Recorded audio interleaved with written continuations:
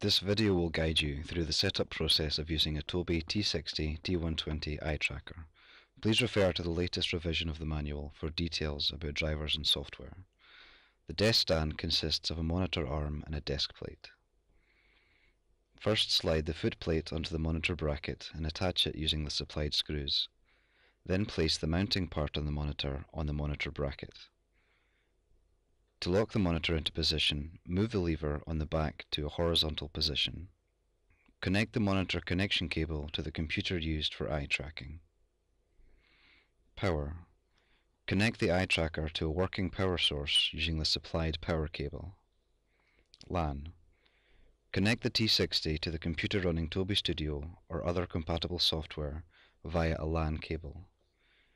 The USB and audio cable is only needed if you wish to use the built-in user camera and audio speakers. If the eye tracker screen does not turn on, make sure that the system power switch is turned on and try pressing the power button on the front side control panel.